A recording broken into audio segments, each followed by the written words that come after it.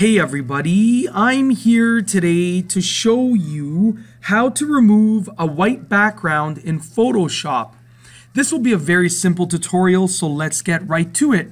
The first thing that you should do is make sure that the layer that you are working with is not locked. As you can see, I'm working with the background layer and it is locked, so I'm going to click this to unlock it just like that. Now, you can see that I have this nice picture of this berry with a white background.